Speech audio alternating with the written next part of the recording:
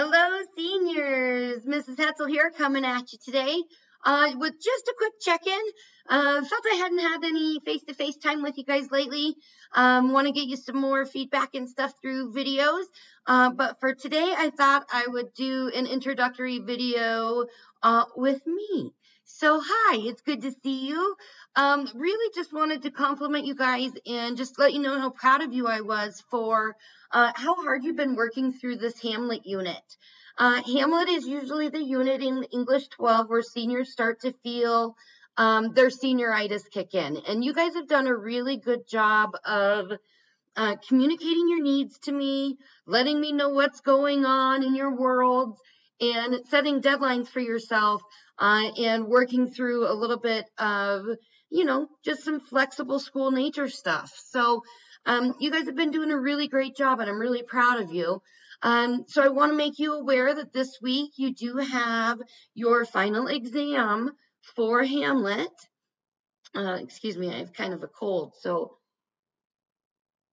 and this week I'm presenting a whole bunch of just kind of summarization, help you review materials for the Hamlet test.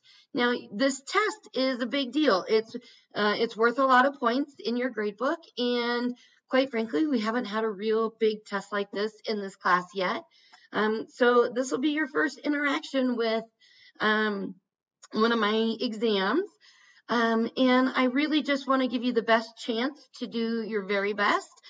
This exam is going to be a proficiency exam. And what that means is if you don't pass the exam, I'm going to be reaching out to you and working with you one-on-one to help you understand the areas of the exam that you were getting wrong, to make sure that we're meeting the standards and benchmarks that we need for this class. So just be aware that if you don't pass it, that I will be in touch, and that's not a bad thing. And if you are reviewing and you have any questions about the play, please feel free to reach out to me at any point. And then the last thing I wanted to let you guys know for this week was in Unit 4, we are going to be reading our science fiction books. So much fun. You have the choice between Ayn Rand's Anthem, George Orwell's 1984, Aldous Huxley's Brave New World, or Ray Bradbury's Fahrenheit 451.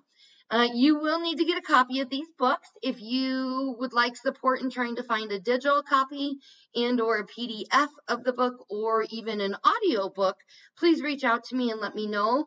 I'm going to be working over the next couple of days and putting together some resources for the reading unit for us.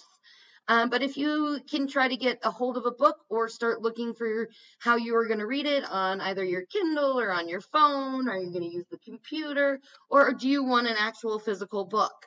Most of these books are very available at libraries. Although you won't be able to write in them, you could do sticky notes, annotations throughout them. So just a heads up that we have this book unit coming up. And then one last message to those of you that maybe aren't doing so awesome in the course. Please remember that I am always available to support you, and that we have other interventions and ideas that we could work through and talk through to hopefully get you closer to passing. And always reach out to me if you are struggling. And for everyone, don't forget Unit 3's final deadline is November 19th at 11:59 p.m. and the gradebook will close to any late or revised work that you want to resubmit. So that's on November 19th, coming up in a couple weeks. So I think that's all I have for you guys today. It was great to have a little bit of video time, and we'll talk soon. Reach out to me if you have any questions. Thanks, kiddos. Bye.